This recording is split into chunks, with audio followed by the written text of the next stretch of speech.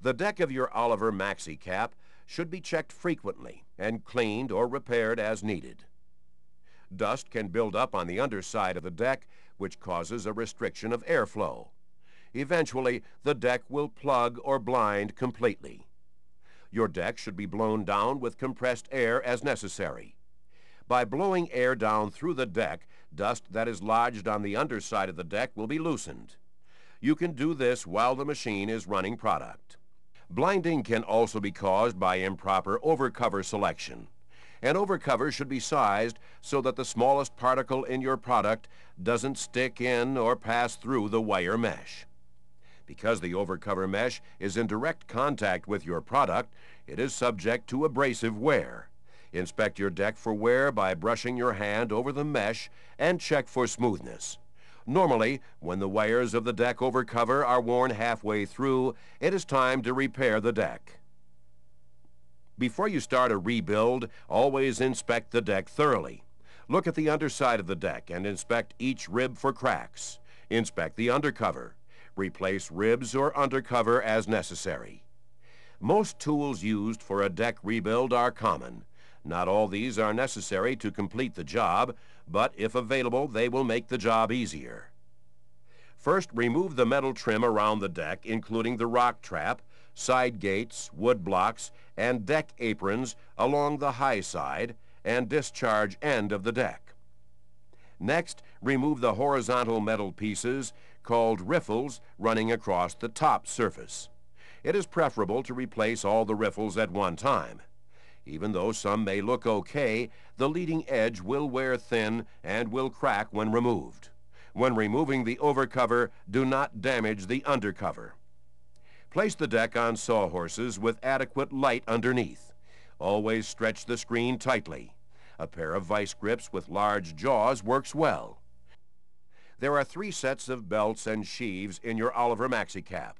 They are the main drive belts or fan belts, the vari-speed belt from the vari-speed motor to the eccentric shaft, and the blender belt from the blender motor to the drive. New belts have a tendency to stretch slightly and should be checked. To check a belt, turn off the machine and lock out the power. Then apply pressure to the back of the belt midway between the 2 pulleys. The belt should deflect 1/2 inch. Proper tension on the vari-speed belt is maintained by the spring action in the variable speed pulley. There is no manual adjustment. If the vari-speed belt slips, it is an indication that the vari-speed unit is defective or that the belt is worn. The vari-speed sheave changes the ratio between drive R and drive N pulleys, so the eccentric speed can be changed. It is normal for this unit to wear and should be expected. Most customers get 2 to 3 years of hard use before it is necessary to replace the vari-speed sheave. The complete vari-speed assembly can be retrofitted with electronic motor controls. Call the factory for details or click on Accessories. All the major machine control functions on your Maxi-Cap are made with a patented hydraulic system. To operate correctly, the fluid level must be properly maintained and the proper fluid must be used. The oil reservoir is located on the hydraulic motor pump assembly in the machine's fan chest. The reservoir's oil level should be maintained at the full mark on the dipstick. If the reservoir requires frequent filling, this indicates a leak. Leaks will allow air to get into the system and will result in erratic or poor operation of the controls.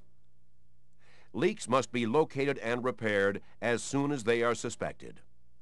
The hydraulic fluid can be drained from the reservoir and replaced every 2,000 hours.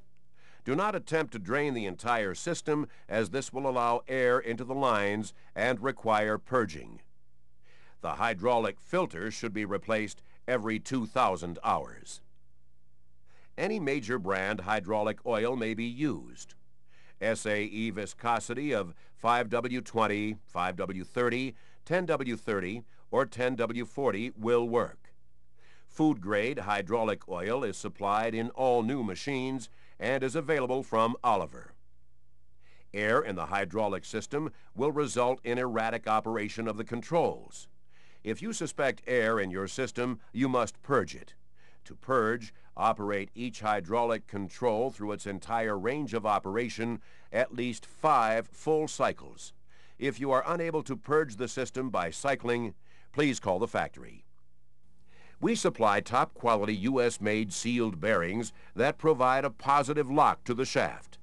All bearings are installed using Loctite compound and are fully tested for rumble and overheating. The most common problem on new equipment is shaft-to-bearing contact failure. A bearing set screw comes loose and allows the bearing to turn on the shaft, wearing a groove in the shaft. Check all bearing set screws after your machine has run 8 to 10 hours, and again after 150 hours of service. Even sealed bearings require occasional greasing. Don't over-grease bearings. Only one shot of grease given every 1,000 to 1,500 hours. It is always a good idea to thoroughly check over the bearing set screw, bearing housing, and the adjoining shaft while greasing.